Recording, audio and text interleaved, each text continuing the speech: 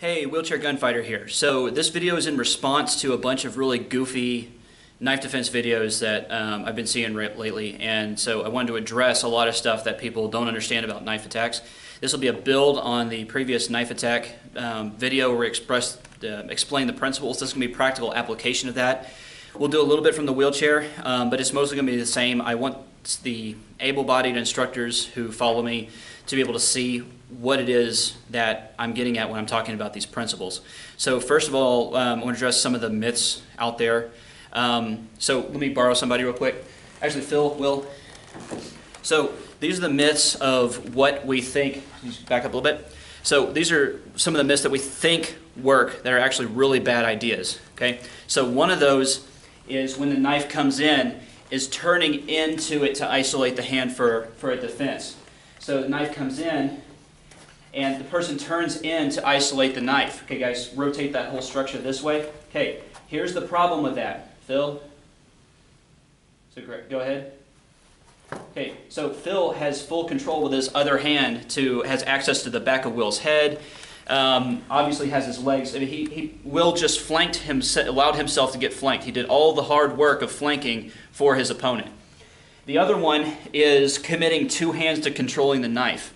Now, obviously, we want to control the knife, but committing two hands to it, we've kind of limited what we can do in the process of doing this. We want to multitask.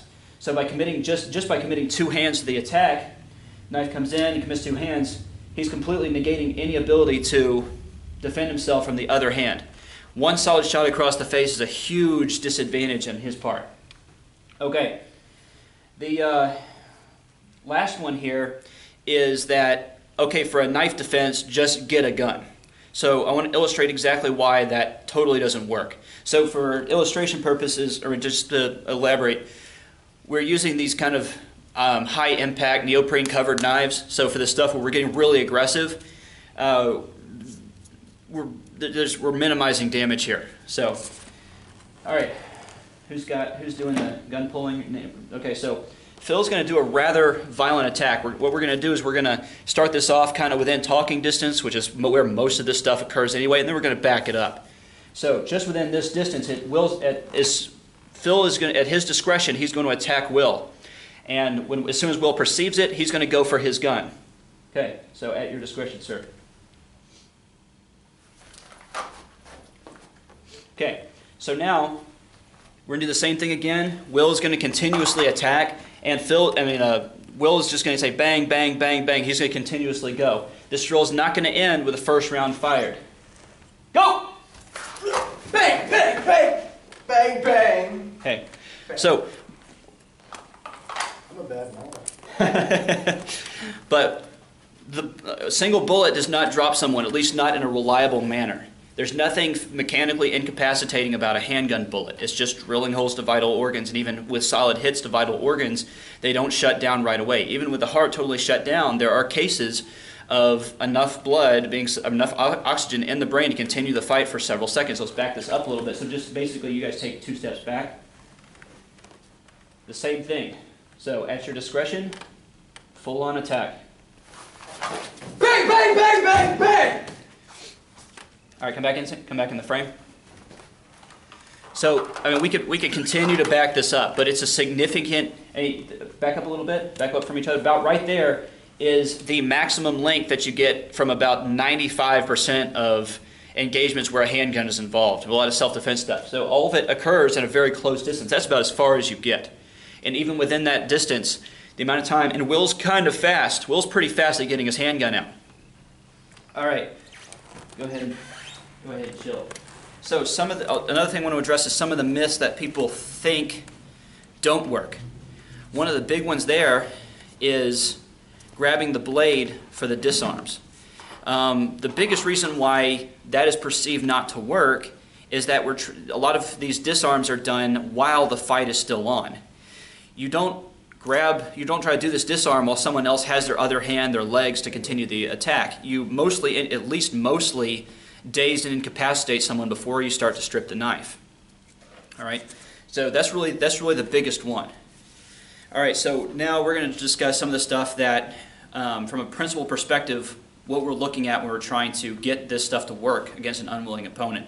Now within this environment, when we have someone coming at us with a knife, they're not applying a very committed linear attack and then allowing that person to perform a technique. When we're being good partners for each other, we're attacking, we're continuously attacking. As they move, we're moving, we're using our other hand, okay? We try to keep it as organic as possible. All right, we're not learning anything if we're just feeding an attack to learn a mechanical motion. Because there's a lot of nuances within that movement that is generated by resistance by the other person that changes how you have to do the mechanical motion from the very foundation. Will, can I borrow you again? Okay, so here is the general movement. This is the general concept here. Okay, I'm using both hands, okay? You can keep both hands together and move your arms through an entire range of motion. I'm using both hands, I'm moving them together. They might not always be together, they might be separated. If I'm at an angle, then if I'm moving both hands together, one is going to reach him before the other. But as I turn in, the other hand gets engaged.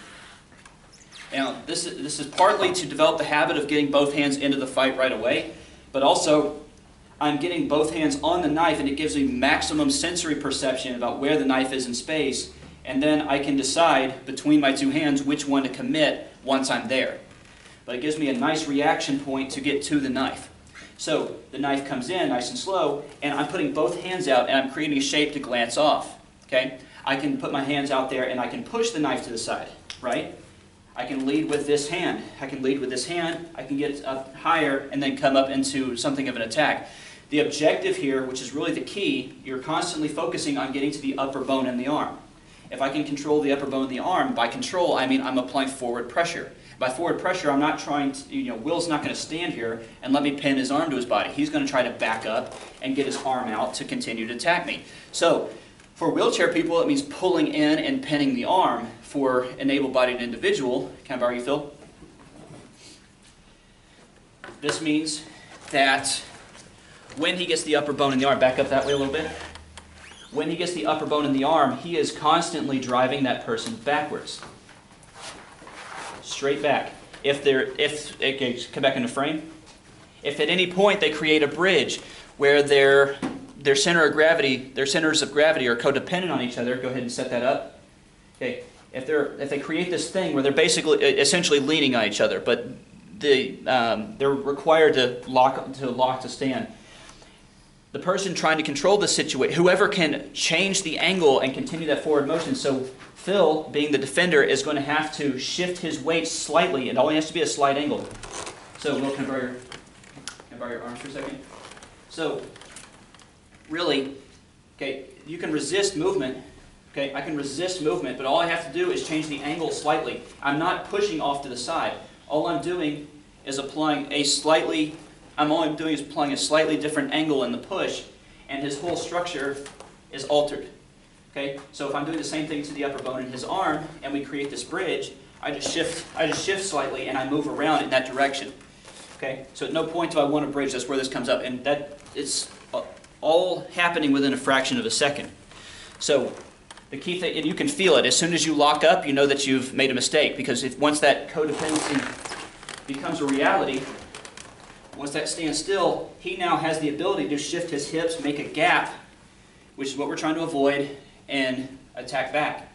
So to keep him from adapting to this defense I'm applying, I immediately, as soon as possible, get high up on one of the, it doesn't have to be the knife hand, one of these upper bones in the arm, and I'm applying a driving pressure in this way as I'm applying incapacitating strikes. If I have a joint, I'm working that.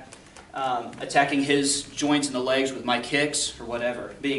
Obviously not mine, but from an able-bodied perspective. So this is what it's going to look like in an applied manner.